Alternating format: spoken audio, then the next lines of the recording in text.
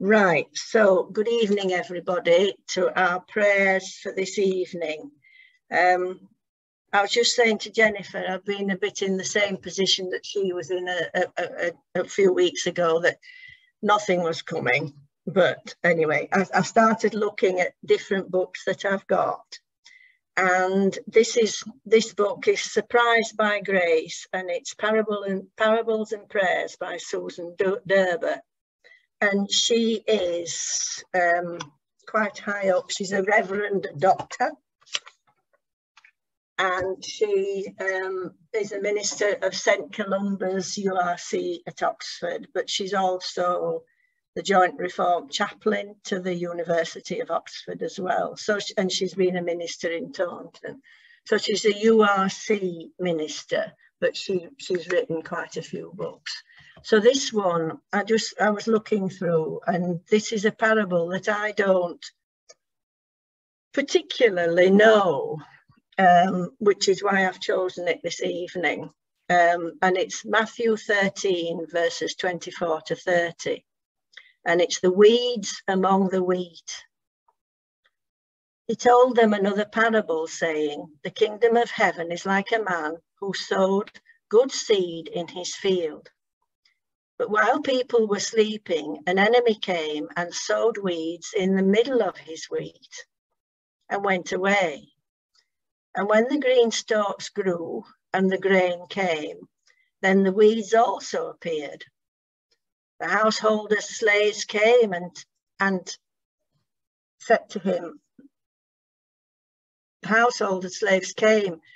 to him, 'Lord, wasn't it good seed that you sowed in your field? Then how come it has weeds?' But he said to them, 'An enemy did this.' But the slaves said to him, 'Do you want us to go out and pull them up?' But he replied, 'No, in case in pulling up the weeds you might dig out the wheat with them. Let them both grow together until the harvest. And at harvest time I will say to the harvesters, first gather in the weeds, tie them up into bundles and burn them, and then gather the wheat into my grain store.'" Now, this is what Susan Derber says. This is one of the story parables in which the key to a good reading probably lies in finding the surprise. And the problem is that we have heard the parables before, and part of our reading gear switches off when we start reading. We're not innocent readers, we're watching repeats, and that makes us hard to surprise. So she continues. "Walking recently beside a field of wheat in late summer, singing the Sting song, 'Fields of Gold,' to myself, and reflecting on the idyll of the English countryside in a thoroughly romantic kind of way, I suddenly remembered this parable. I had noticed some strange plants growing in the middle of the field, large, green, spiky, and evidently weeds. I realized as I looked that it was perfectly sensible to leave them there. There weren't many of them compared to the wheat, and even getting to them would have meant trampling over much more wheat than you'd be likely to save by pulling up a few weeds. So best all round to leave them there, and I got on with the walk." So a bit of homely and sensible advice. As a metaphor for the kingdom of God or for the health of the human psyche, this would then say the very sensible thing, that it's sometimes best to learn to live with the parts of yourself that you don't like so much. It would be to say that sometimes we can be at our best by accepting those things within us that are not all we would want them to be, and surrounding them with the good rather than just rooting them out. It would be to know that if each of us is like a field, well, it's not all going to be gold, but that's okay. Most of us learn to live with parts of ourselves that has brought us and others pain, and which we can't just destroy or forget. But somehow we accommodate and grow around them. This is a kind of wisdom. But is there something more to be heard in this parable than that? The slaves in this story are very keen. The householder seems remarkably laid back. He sows the seed, but then, like everyone else, he sleeps. It's the slaves who notice the weeds and draw them to his attention. And they are slaves, remember. It's not really their worry. They want an explanation. How did the weeds get there? Didn't you plant good seed? The householder gives them an explanation, but that doesn't satisfy them. They want to do something about it. Shall we go and pull up the weeds? But the householder says no, and he doesn't just say not yet. He says that someone else, the mysterious harvesters, will deal with it. Could this be the surprise? The slaves are ready to do their work, even rather zealously, but the householder says that there's nothing you need to do at all. It's someone else's work, not yours.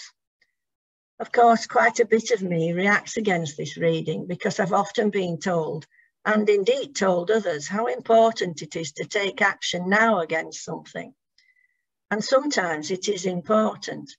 Even the presence of slaves in this story reminds me that I'm not doing enough, writing enough letters, going on about campaigns to challenge the places and situations in the world where slavery is still a reality. So it's still a surprise to hear that perhaps sometimes there is another temptation, the temptation to think that I have to sort out every mess and pull up every weed. Sometimes I have to leave sorting out a bit of the world to someone else. I have to learn that sometimes my desire to pull up weeds becomes a weed itself. Righteousness can become self-righteousness and even wrongly placed and timed. Wickedness and cruelty. Sometimes I have to let it go and let it be and hope that when needed, someone else will be as merciful to me. Now, I've just read that verbatim, but I must admit, I'm finding it quite difficult because I think I push against the weeds in me. I try to uproot them and I try to get rid of them. I don't succeed, so perhaps I have to learn to accept myself, warts and all, as they say, and learn to live with the me I am. God accepts and loves me as I am, so I must learn to love myself. However, I still think I could do better. Then there is this surprise that she talks about, that righteousness can become self-righteousness. So do I give myself a pat on the back for something that I've done? Perhaps I have to wait for a mysterious harvester to come along. Maybe this is the Holy Spirit who will guide me rather than me thinking that I know best. Who will, when the time is right, gather up the weeds in me so that the good wheat in me can be harvested and used well. And she finishes with a prayer. So let's pray. God, when I long to save the world and sort it out, let me remember that you are sovereign of all. God, when injustice and evil are obvious and brazen, help me trust that you have seen them too. God, when anger stirs me to act and when indignation rises like fire, give me patience to consider carefully what I should do. God, when I cannot understand why judgment is so slow to come, restrain me from making myself the judge of all. But hear my prayer for justice. Strengthen my hand to work for good. Stir in me holy anger when people suffer. And in your own time, come and sort it out, please, God. Amen. And then I was looking in another book, and I've just got this book today, actually. And it's a book that Marianne Olsen used on Sunday, or it's one of the ones that she used on Sunday. So I've just had it delivered today. Now, this is a meditation. I'll just have a drink of water. And it is actually to be used during communion. So if you can think that you are in that situation, that you are about to take communion, because she does it's mentioned that the writer mentions bread and coming to the table at the end, then have that in your mind. And this meditation is called, You Touched Me Then. When I fell, I grazed my knee or banged my head or hurt my arm. You put on a plaster or rubbed it better and told me it would be all right. You touched me then, as you did, and as you did, so did Christ. When I was in pain, you used your skill and applied your fingers and manipulated my body until you made it right. You touched me then, and as you did, so did Christ. When there was something wrong and part of my body would not work or was causing distress, you tested and probed and used your skill with a scalpel. With my body in your hands, you touched me then, and as you did, so did Christ. When I was depressed and life was dark and empty, you put your arms around me and told me you loved me and kindled a light within my soul. You touched me then, and as you did, so did Christ. When I was in anguish, watching a loved one suffer, stunned by disappointment, expecting bad news, you sat with me, holding my hand, supporting me with your silent touch, and told me it would be all right. You touched me then, and as you did, so did Christ.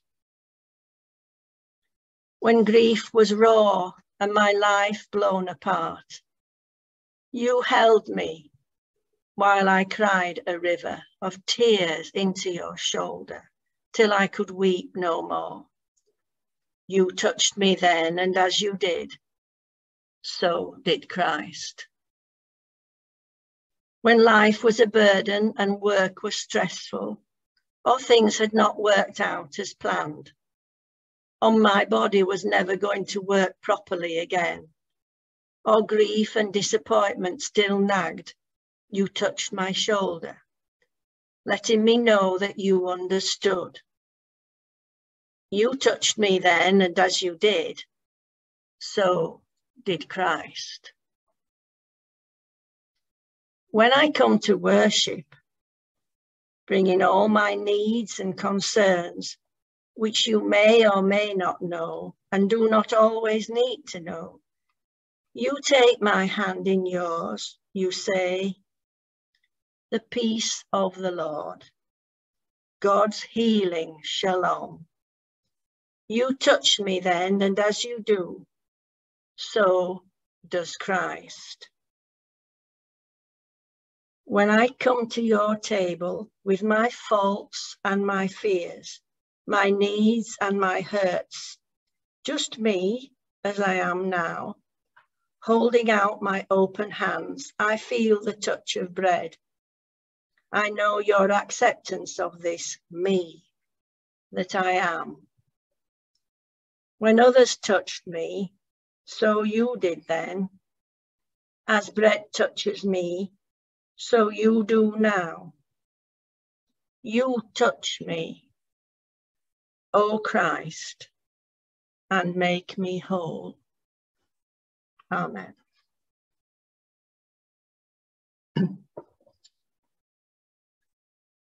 So we're going to have our final prayer now. So let us pray. Heavenly Father, I bring before you all the people that we have been worried about, or that we are glad for. We have spoken about them at the beginning of our meeting. You know about them and why they are in our thoughts and prayers today. We are thankful for this time of prayer and fellowship. We pray for the new venture Long Causeway Church is thinking of taking up to help people in vulnerable positions. May we all pray about this, that it will be a success and that it will be the right thing for the church to take up. We pray for those people who now feel that not this church or any church is not what we are and what we do is no longer for them. Be with them, Lord. Support them as they seek a new way without the family of their church. We pray for ourselves in a moment of quiet. Let us bring our worries and our hopes to you.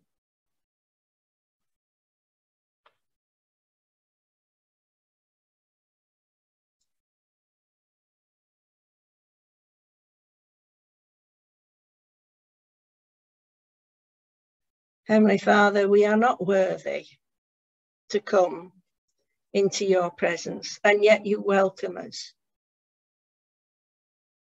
You love us and have always loved us, no matter what has happened in the world from the point of you making it. We are sorry. And yet we still make mistakes, and we go on making mistakes. Forgive us, Lord.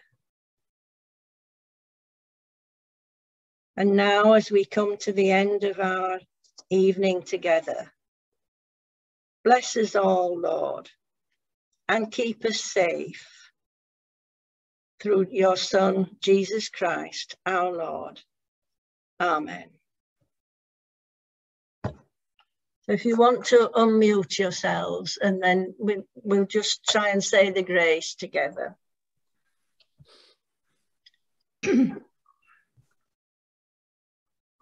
So the grace of our Lord Jesus Christ, the love of God, and the fellowship of the Holy Spirit be with us all evermore. Amen.